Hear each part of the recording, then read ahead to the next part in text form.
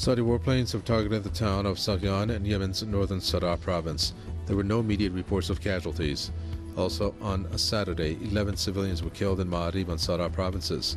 The attacks continued despite UN calls for a ceasefire during the Muslim fasting month of Ramadan.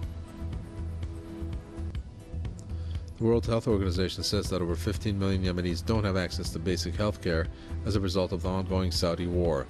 According to the WHO, 53 health facilities remain closed. Nearly a dozen healthcare workers have been killed or injured during the attacks.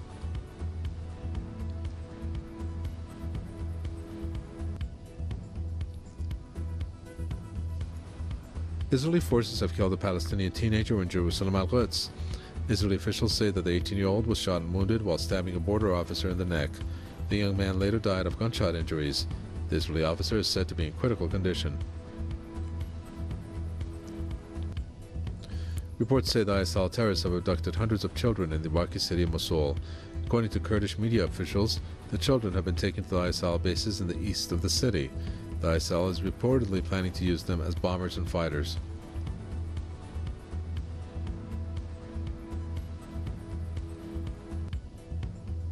In Afghanistan, government forces have recaptured the Yamgan district from Taliban militants in Badakhshan province. It follows 3 weeks of fierce clashes in the north. Afghan troops, however, have lost control of Chahar Dara district and Kunduz province. Witnesses say the militants attacked security checkpoints before taking over government buildings.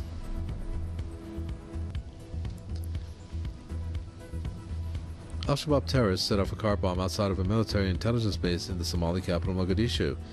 The group then broke inside the compound and engaged in a heavy exchange of gunfire with Somali forces. Authorities say the attack was successfully repelled and 3 militants were killed in the clashes.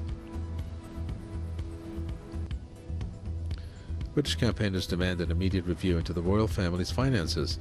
They're calling for cuts to Queen Elizabeth's multi-million-pound income in line with the government's austerity measures. This comes after reports suggested that the Queen's finances will not face any cuts for at least another 2 years.